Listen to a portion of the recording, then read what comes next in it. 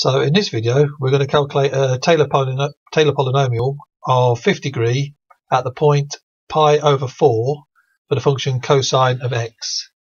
And the formula for a Taylor series, you need to know three important things. You need to know the degree of the amount of terms you're going to use. So in our case here we're going to work the fifth degree, so that's our thing there. So n is 5, and at the point pi over 4, so in our case here, a is pi over 4, and our function is cosine of x. So that's the function we're interested in. And the generic formula is here. This is it here. So where you see an n, we're going to substitute a 5. And when you see a, we're going to substitute pi over 4, because that's the point we're interested in. So t5 of x, that's the symbol for fifth degree Taylor polynomial. And then the first term here you see is f of a, which would be f of pi over 4. So that basically would become the cosine of pi over 4. Then we've got the first derivative of pi over 4 divided by 1 factorial x minus a, which is pi over 4, to the power of 1. Then the second derivative at pi over 4, that's a, divided by 2 factorial times x minus pi over 4 squared. And again here we've got the third derivative of pi over 4 divided by 3 factorial and x minus pi over 4 cubed. So as you see, there's a little pattern forming here. We've got on the top of these fractions, we've got first derivative, second derivative, third derivative, fourth derivative, and in this one here the n would become 5 because that's the fifth term we need. So n is 5, so it's the fifth derivative. And then on the bottom we've got 1 factorial, 2 factorial, 3 factorial, 4 factorial, and n is 5, so 5 factorial.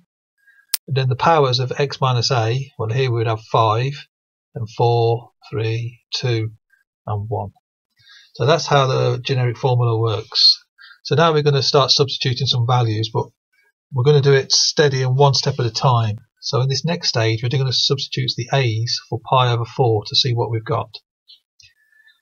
And when we've done that, we can do the differentiating of the cosine of x 5 times and the value of each derivative at pi over 4.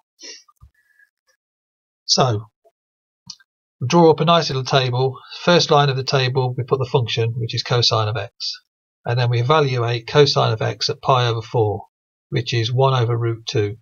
You could also say that it's root 2 over 2, which would be correct. But when dealing with Taylor polynomials, it's far easier to put 1 over root 2. And you'll see why later when we come to calculate the final calculations for it. So, first derivative of cosine is minus sine. And sine of pi over 4 is 1 over root 2. So minus sine of pi over 4 is minus 1 over root 2. Okay, so now we're going to calculate the rest of the derivatives. You see them here. Second derivative is minus cosine. Well, plus cosine we calculated at 1 over root 2. So minus cosine is minus 1 over root 2. And then the third derivative, which is sine of x, is the value of sine of x at pi over 4, which is 1 over root 2. So we calculated that minus sine is minus 1 over root 2. So positive sine would be plus 1 over root 2. And you can see now there's a pattern forming here now. So we've got cosine, cosine here, minus sine here, minus sine here. And then on top of that we've got cosine, positive cosine here, negative cosine here, and then positive cosine here. Same for the sine. We've got minus sine here, plus sine here, and minus sine here. So this pattern, when you're doing trigonometric differentiation, you get 4 terms in a sequence, and then that sequence is then repeated in infinite many times. So we've got cosine, minus cosine, sine, and then after that we're back to cosine, cosine minus sine, and then we'd have minus cosine and then plus sine again. So that's what would happen if you went to more degrees. So if you went to the 8th degree, you could quickly work out all these values because you just keep repeating all these values for every 4th term. So the first derivative is the same as the 5th derivative. second derivative same as the sixth derivative, and so on and so on. So now we've calculated our derivatives, we're going to substitute those a's for pi over 4. So now we've got t5x, f of a is now pi over 4, and now you see we put pi over 4 where there was an a before. So that's in all these terms here. All in all, 11 times we've put in pi over 4. That's why it's always important to do it one step at a time. That way then we don't make any mistakes. So now we can clearly see that we've got to insert the derivatives of first derivative of pi over 4, second derivative of pi over 4, third derivative of pi over 4, fourth derivative of pi over 4, and so on. And we've calculated all those here. So basically all we're going to do now is these values in this column here, which derivative they match up to, we're just going to substitute them in.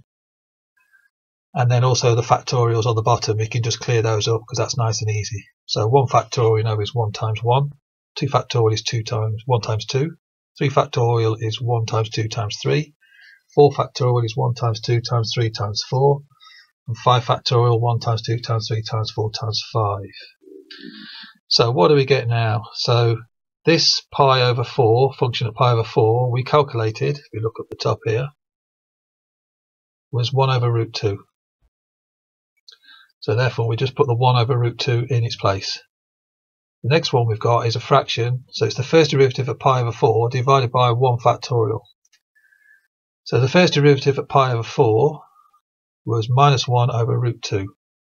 So now we've got the minus 1 here and the root 2 here, so that's our minus 1 over root 2, and then the 1 factorial is just the 1. And then the x minus pi over 4 stays. And all these x minus pi over 4s to certain powers, they all stay. Then we've got the second derivative at pi over 4, which we calculated at minus 1 over root 2. So then we've got minus 1 root 2.